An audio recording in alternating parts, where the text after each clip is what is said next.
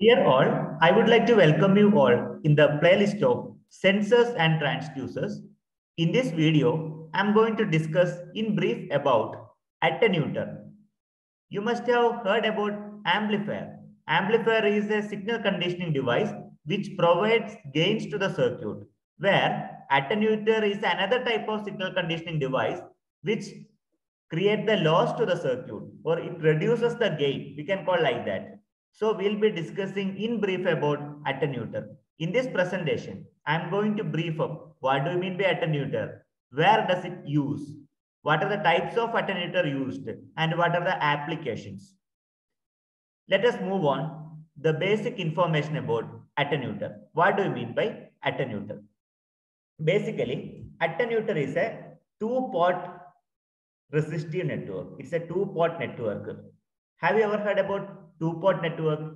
So I'll be drawing one simple diagram. See, like this. You can mention like this is a two-port network.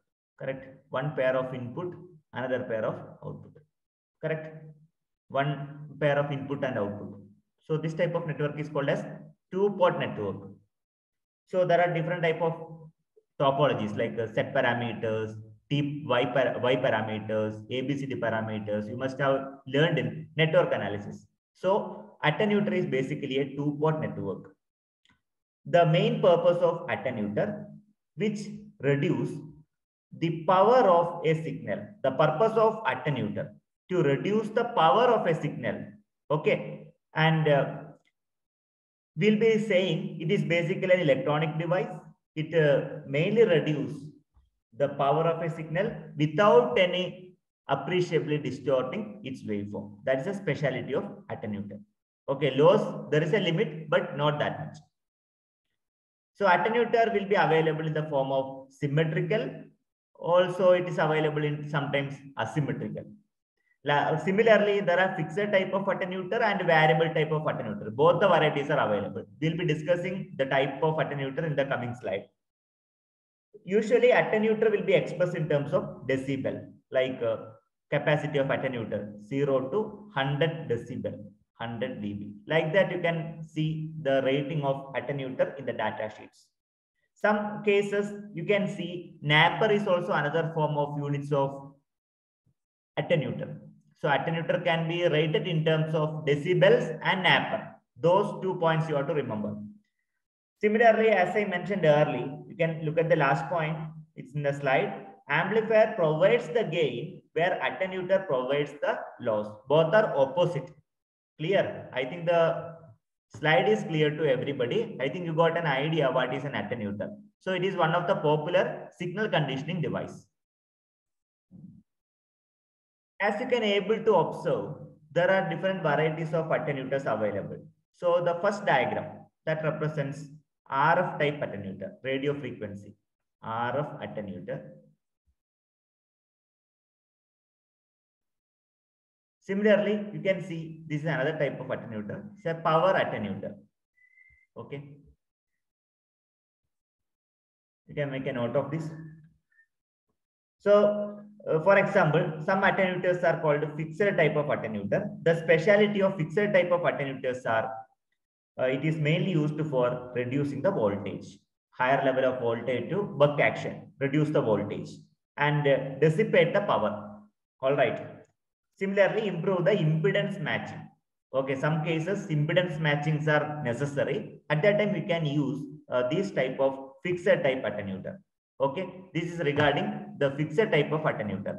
In the coming slide, I am going to show you the varieties of attenuator and topologies. There are many more topologies are available.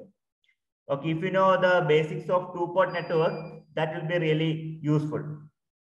Okay, now we'll discuss the varieties of attenuator. So attenuators are divided like a resistive type attenuator, then symmetrical T attenuator, fixed type attenuator, L type attenuator, pi type, optical type, and programmable type. So usually we use resistive type attenuator. So there are different varieties of resistor type attenuators which is available in the market. So let us look at the first diagram. All of you can concentrate the first diagram. This is a pi type unbalanced attenuator. It's a pi type.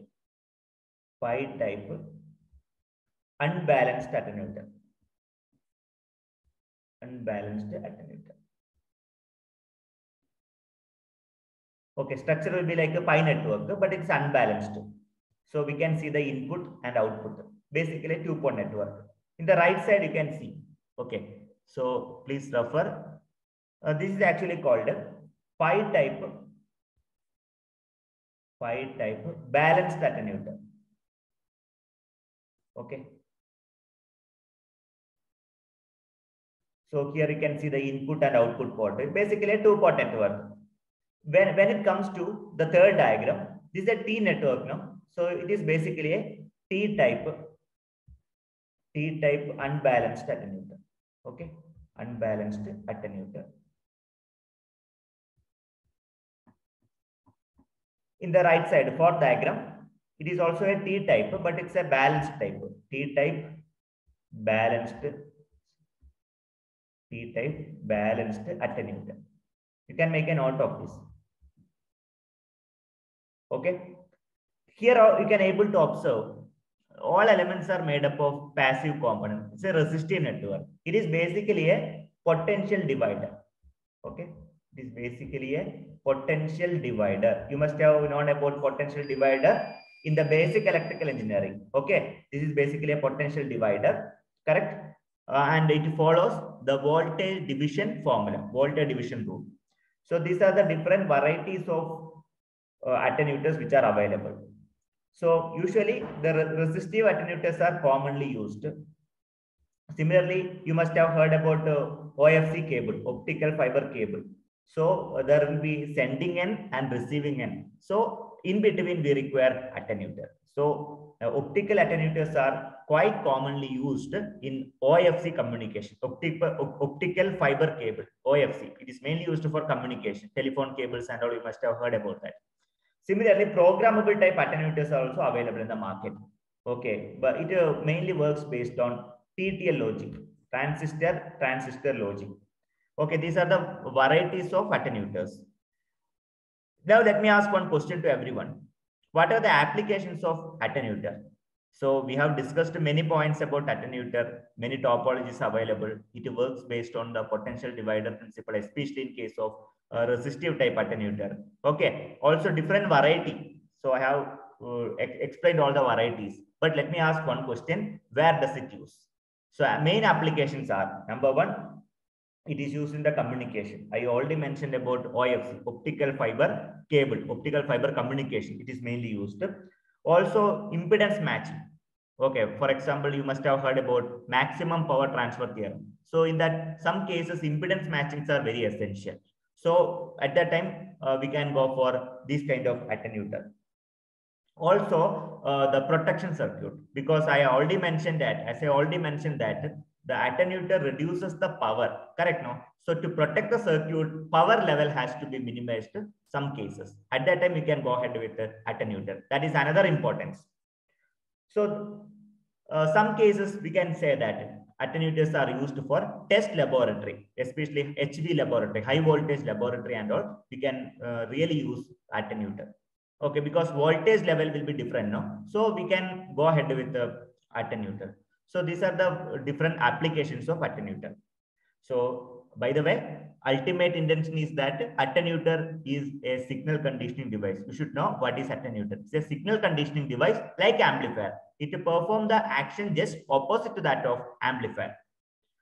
And we have discussed the importance, different topologies, ultimately the applications. Let me know if you are having any questions. You can put up in the comment box. I'm very happy to answer those questions. Finally, thank you very much for watching this video and keep supporting.